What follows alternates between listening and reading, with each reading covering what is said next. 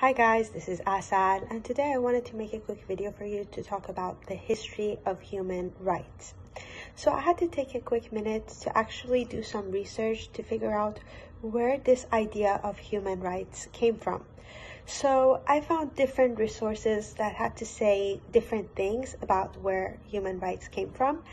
But the first idea of human rights came from the idea of do unto others what you want done unto you.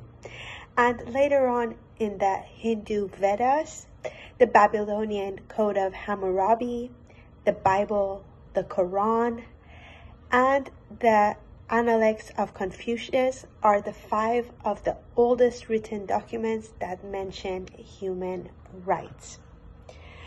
Other than that, other part of my research showed me that human rights come from the Cyrus Cylinder. Basically, when Cyrus the Great invaded Babylon, he created a list of what he thought was human rights. He freed the slaves and he let people choose whatever religion they needed to have.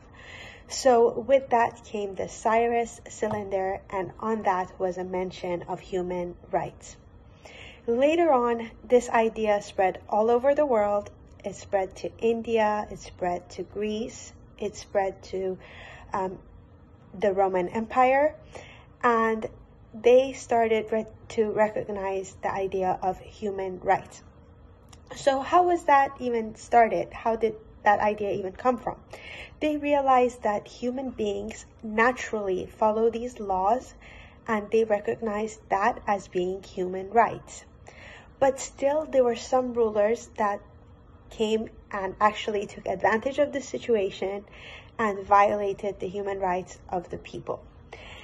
And later on, the idea of human rights was actually thought of again when the British declared their independence, and then later on when the Americans declared their independence. And after that, later on, the idea of human rights had to be thought of again because of Napoleon Bonaparte, where he declared himself to be the emperor of the world. So that's when the idea of human rights came again, until I really have to keep this video short. Later on in World War I, and then there was World War II, up to when they created the Universal Declaration of Human Rights. Anyway, I have to keep this video under 3 minutes. I really hope you guys enjoyed this video. I hope you have a good day. Goodbye.